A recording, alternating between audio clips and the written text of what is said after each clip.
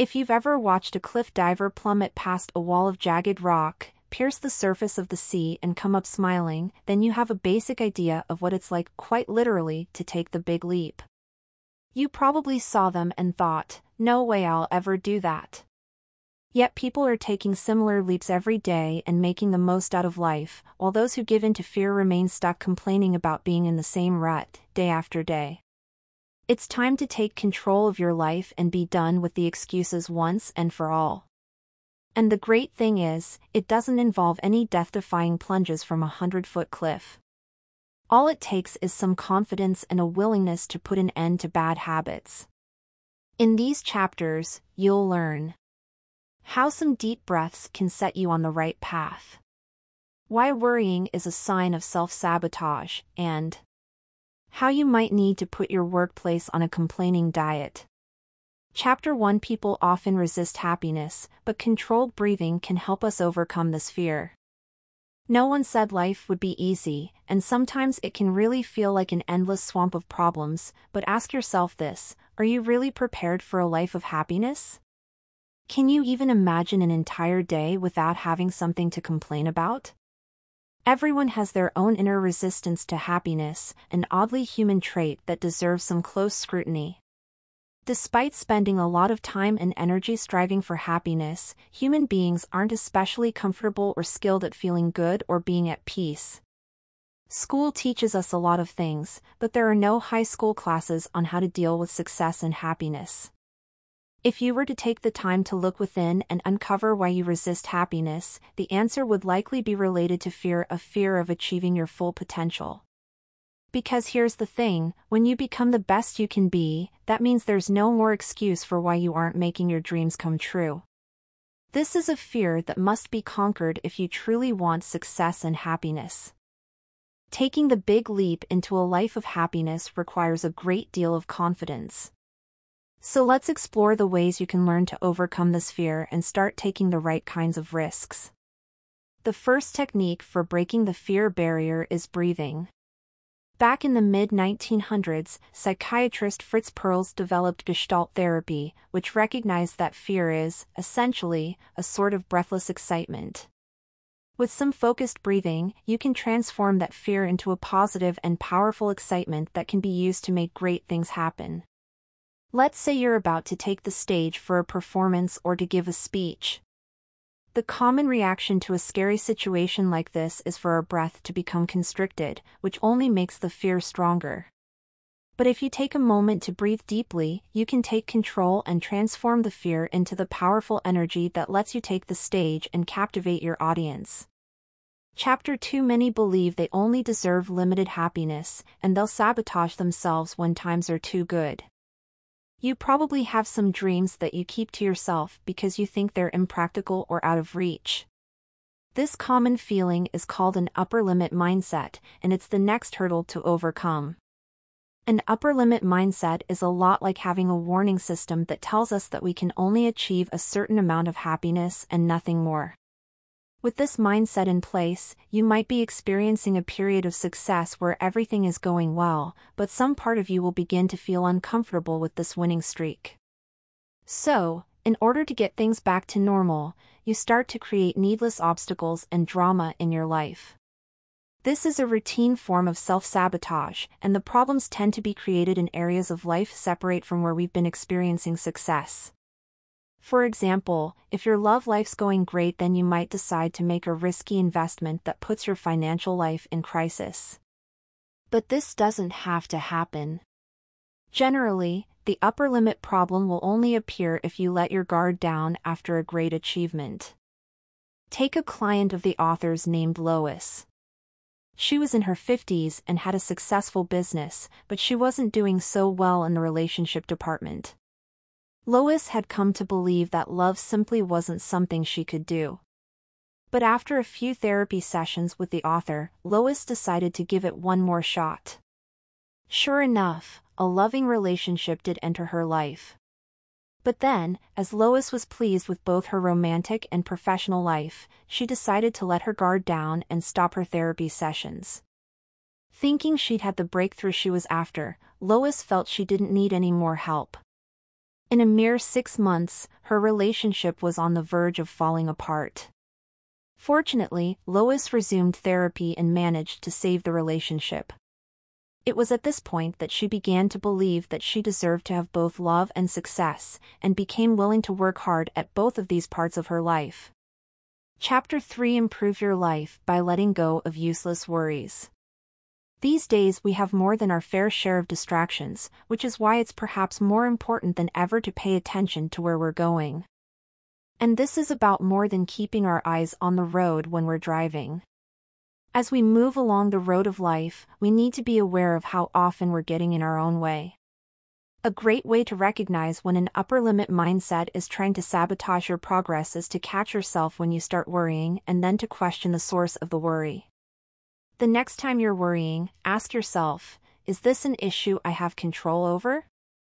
More often than not, our worries are pointless, since they're about something we simply can't control.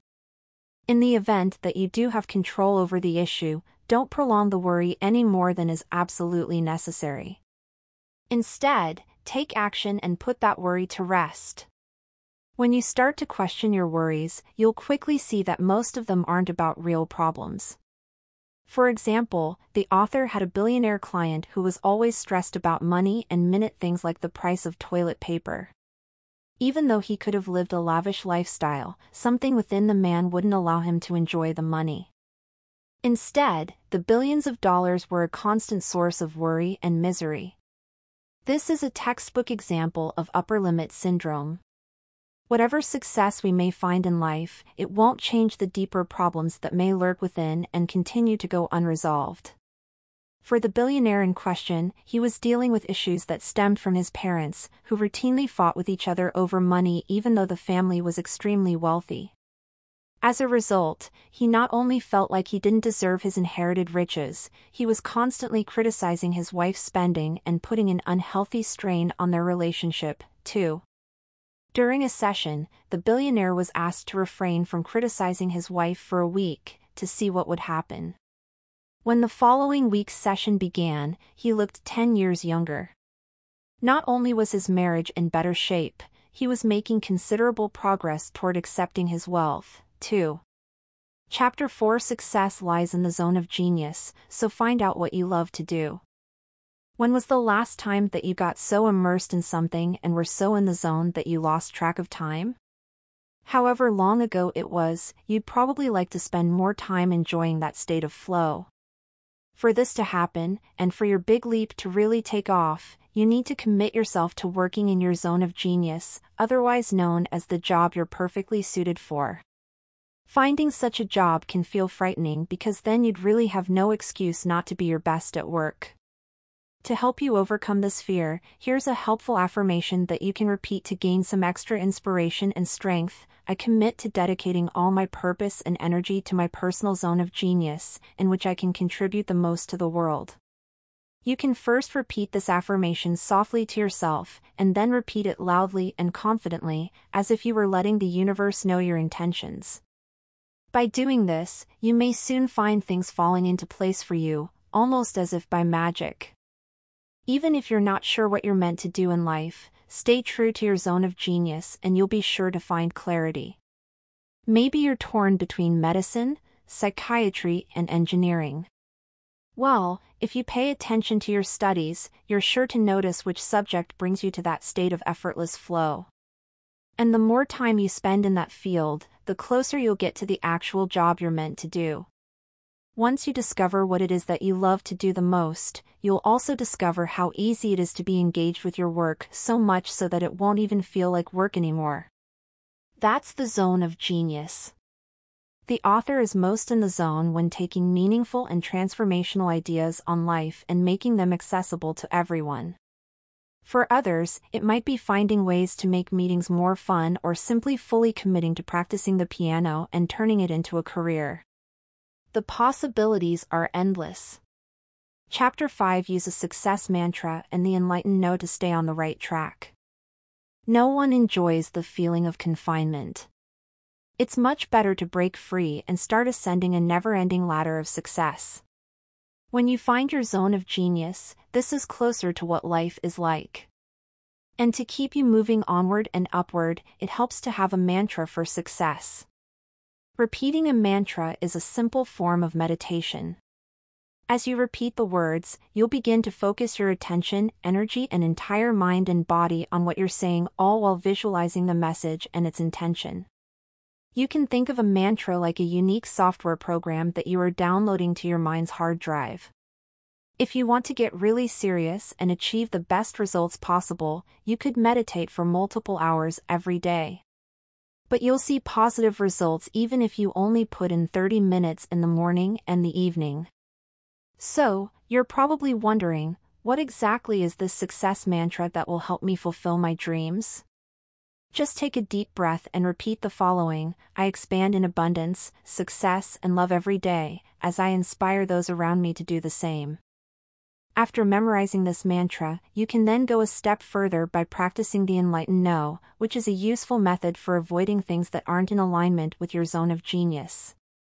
For example, imagine a colleague approaches you with an investment opportunity. For a reasonable price that lies within your budget, you could stand to earn back $50,000 through a new product that has the potential to do a lot of good. Let's say the product is a new biofeedback machine that will help people who've been paralyzed. The enlightened no is a way of staying focused by asking yourself, does this opportunity align with my zone of genius? If your zone is neuroscience, then yes, but if your zone is making music, then you should politely decline. This way, you won't get sidetracked and end up involved in something that distracts you from your goals.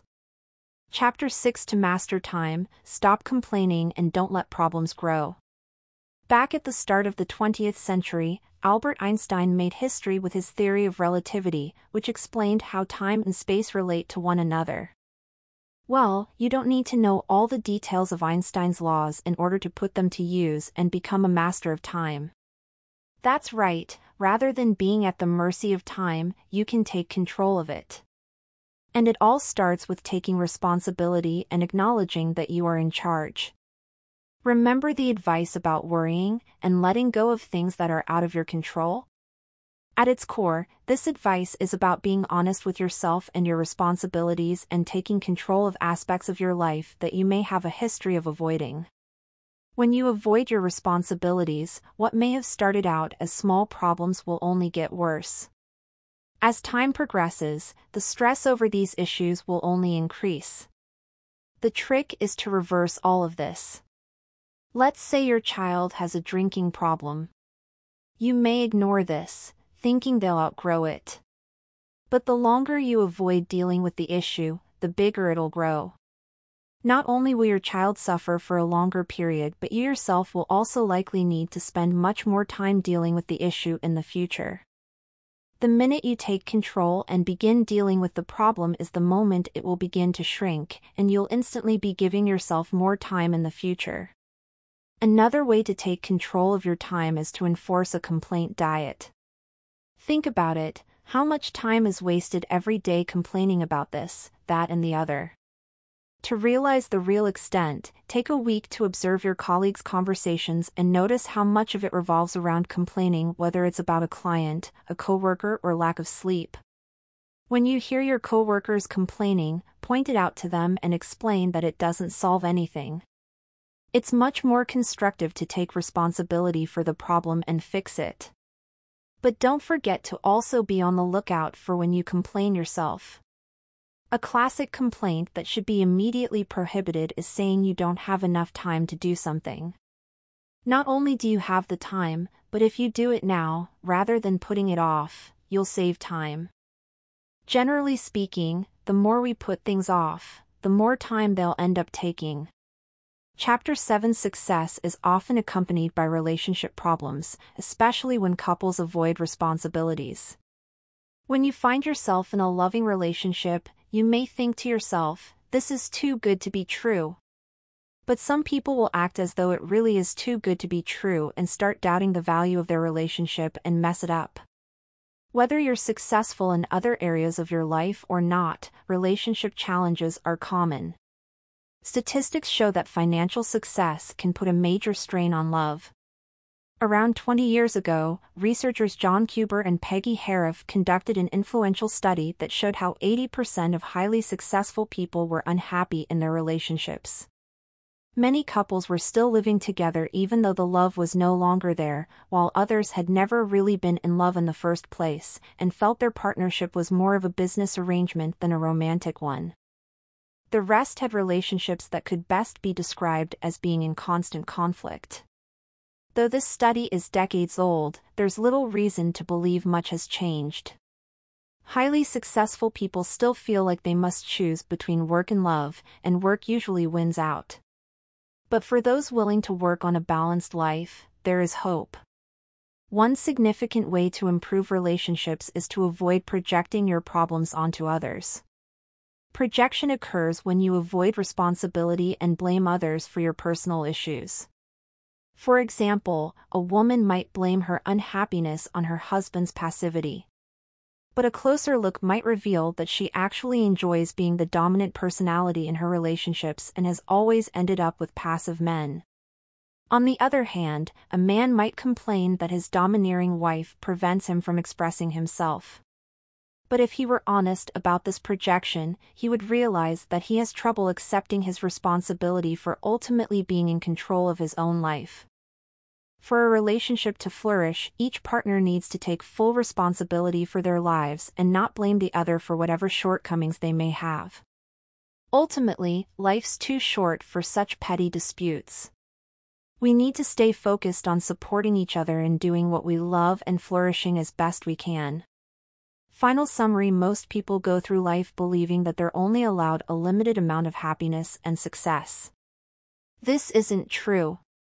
When you take the big leap to fulfill your full potential, you'll discover that there are no limits and there's an unlimited supply of happiness and success for each and every person willing to overcome their fears. Actionable advice: discard the personas that are standing in the way of your success. Often, adults believe that a certain trait is an inherent part of their personality.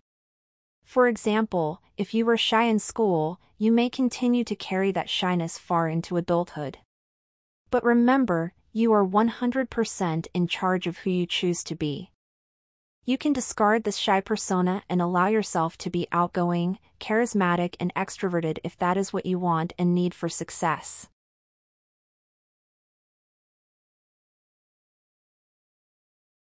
Thanks for listening.